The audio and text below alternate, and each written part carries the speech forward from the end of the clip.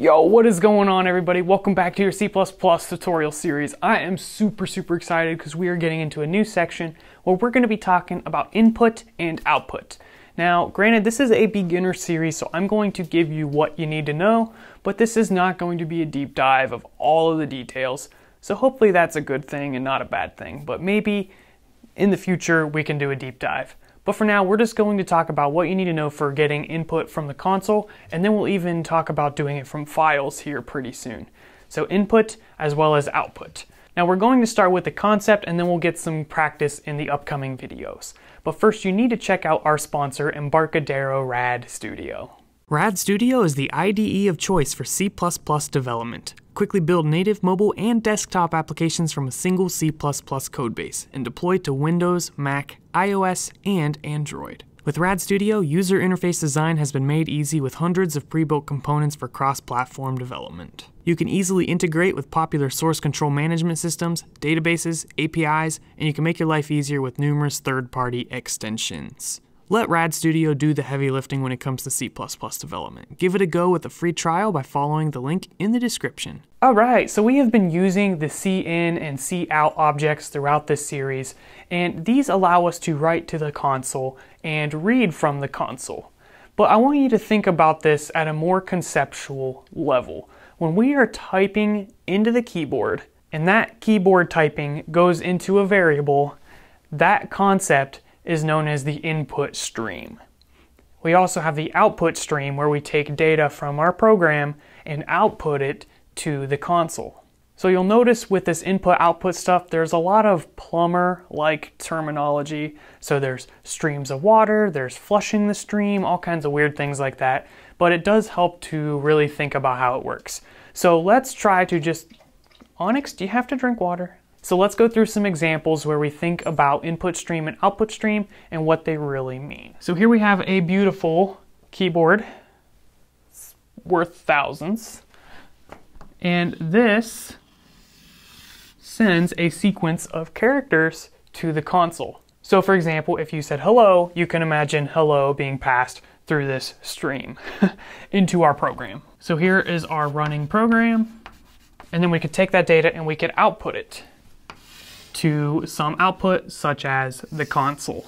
Cool. So when you type, you can think about it as one character at a time going down this tunnel. So if you said hello, you can think of it like this, where it gets H, and then it gets E, and then L, and then L, and then O. And these are flowing through this stream. That makes sense, and eventually the program's going to get H, and it's going to get all the characters, and then the world is happy. But there's one more thing that this is not exactly how it works. It's close. I kind of did that thing where I teach you wrong, and then I change it, which I cannot stand when people do, but I just did that. This stream goes into an area of memory known as a buffer. So this doesn't go directly into your program, it goes into this collection container thing known as a buffer. So this, my friends, is the buffer.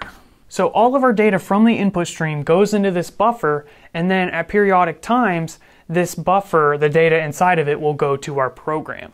So the program does not get each character one at a time, it gets sections or chunks of data from the input stream. So once this buffer is ready to go, it'll send that to the program. So I'm kind of running out of space here, but this whole diagram right here, this bottom half, and visualize that being right here.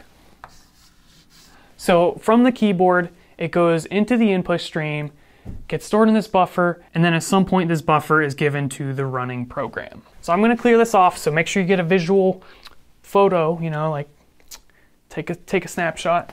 I'm going to clear it now. The buffer, when it comes to console input, is the console itself. So as you're typing, it fills up in the console, and when you press enter, it takes the buffer and sends that to the program. So none of the stuff in that buffer is sent to the program until you hit enter. So that is the indicator to when the program needs to get the data from the buffer. And if you're thinking this is all very fluffy and confusing, I agree, but I'm doing my best. So let's just go with this illustration. I have a good example on how you can think about this. I sometimes go to this water park and there's this kids playground area, which I totally still use because it's super awesome. And they have this giant bucket of water. So they have like this castle thing, and you can play on it and stuff. I don't know what I'm drawing here, but there's like bridges and like squirt guns and all kinds of cool stuff like that, right? Designed for like 6-year-olds, but it's awesome. And then they have this giant bucket at the top. And I've seen this at a couple of different water parks. And basically they have this bucket being filled with water. And at some point, all of the water is dumped onto poor innocent children at the ground that get pummeled with water, and then they go cry and all that stuff. So all these people are waiting for this bucket to fall. Well, the stream here is kind of like the input, and this bucket is like the buffer. The buffer will be cleared when it's ready to be dumped on the children. In the context of a C++ application, the buffer is cleared when we press enter on the console. So we type in as much as we want through the stream, it fills the buffer, then we're done, we press enter, and that info is dumped to our program. So yeah, that was probably the worst illustration ever, but I have a feeling you probably understand how it works now. Now this concept can be expanded to not only the console, but files. So instead of coming from the console, this data can come from a text file or some kind of configuration file. Basically the same thing. The .text extension that you often see with files, at least in the context of Mac and Linux, doesn't really mean anything. It's just a convention. On Windows, file extensions actually change how the file is interpreted. Not really a thing in Linux and Mac. So you might be working with a .text file, or you might be working with some other file that just has some other name. More than likely, it's just a file full of text. And just like we have the cin object, we can create our own input object, but instead of getting it from the console, we get it from a file. So cin is an object of the, I think, iStream class.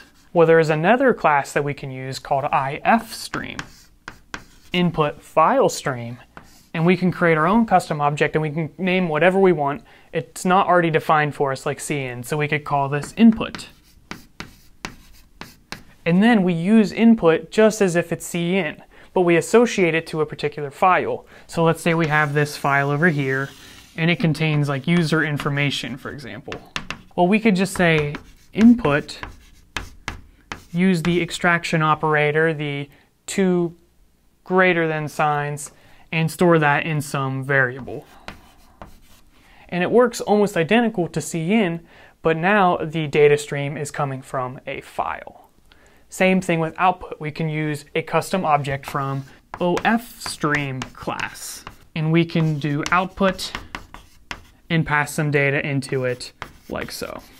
So that is the fundamentals of working with input and output. You have a little bit of a better understanding of how it works in sections. I'm going to admit I don't know all the details of this. You could probably tell from my terrible illustrations, but I do get the general concept, and I hope you guys do as well. The main thing you need to understand is that there's custom variables that we can create from these types that we can use to not just output to the console anymore with cin or cout, but now to files. And that's what we're going to be working on in the next video, because we're going to start beefing out our application, making it a little bit more cool, you know? The cool thing with working with files is that it can store information. Every single time you run a C++ application, it is exactly the same. It starts from scratch. It just follows the compiled code, but we can make it a little bit more dynamic if the application reads data from a file. Right now we're just working with text files, but once you get this concept, I'm sure you could expand the idea of making applications read from files to databases, Excel files, and so forth. So this is the fundamentals. Make sure you get reading from text files down, and then you can learn how to read from all kinds of different files. So hopefully that was a really beautiful introduction to input and output inside of C++. Make sure you subscribe to this channel, because I really need your help to, you know, get billions of subs, which I'm working on it. So be sure to subscribe, and I'll see you in the next video.